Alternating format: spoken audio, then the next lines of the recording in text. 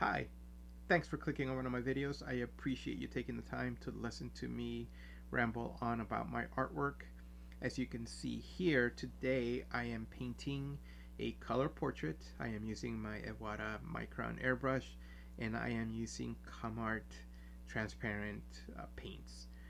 Uh, the topic that I wanted to talk about today was how to render better skin tones. I am not an expert on this topic. Not portraying myself as one, um, but I have improved a great deal, I think, from my previous portraits.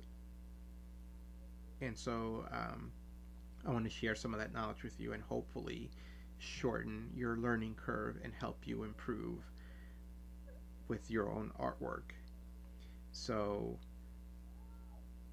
what is the first tip that I can share with you? The first tip is to learn to stop using colors straight out of the bottle.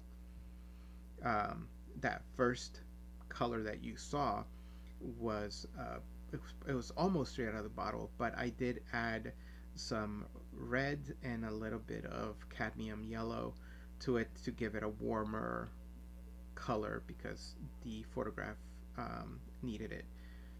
I then took that same color and I added some more purple, some brown to build some of the shadow colors that you see me adding here around his nose and around the area underneath the eyes. So in years past, one thing that I would do is I would use that base flesh color straight out of the bottle and start painting with it, and then I would come in with a light brown and start building the shadows off of that. I was using I was using a recipe. I thought in my head, I had this preconceived notion of how to render a portrait, and I would use bottle A, then bottle B, then bottle C, and then at the end, I wanted this portrait to look realistic, and it just wasn't working for me. So learn to tint your own colors. Learn to tint colors to match what is on your reference. And that is my second tip is learn to use your eyes. Stop listening to your brain. What I mean is your eyes have to be trained to look at the color that is in your reference photo. Stop painting from memory. Don't paint from this preconceived notion that all shadows are brown, that all highlights are white. It's just not the case. Let your reference photo guide your choice of color and how you're tinting your paints to render your flesh tones.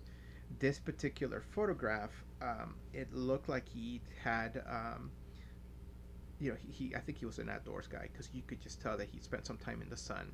He had a little bit of that sun-kissed effect, and so even though in years past I probably would have never done that, I used I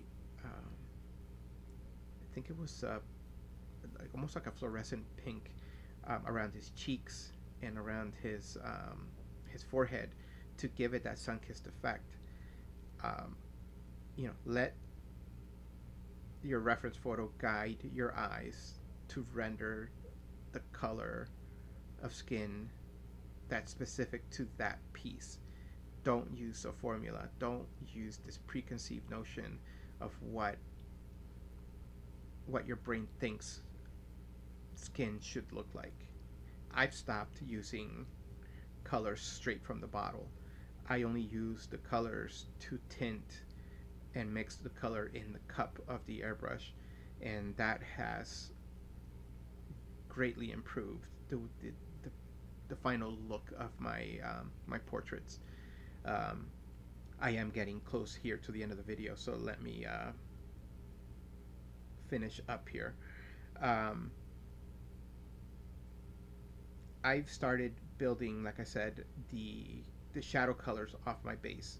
So one thing that I do is at the end of that evening when I'm ready to put the airbrush away for the night, I take the color and put it in a clean bottle to save it for the next day, so that I can still continue to use that same uh, that same family of paint color to continue to build my portrait. It has made it look very very clean and very natural. And with this particular portrait, I was really happy with the final colors. I did make his eyes a little bit brighter, because uh, he had this really pretty shade of blue in his eyes, and I wanted to bring that out for the family that I was painting for. She was very happy with it, and that in itself made me happy. Um, Here's the end piece. As you can see, the colors are subtle. I'm very happy with it. Thanks for watching. As always, please click that subscribe button, and thanks again.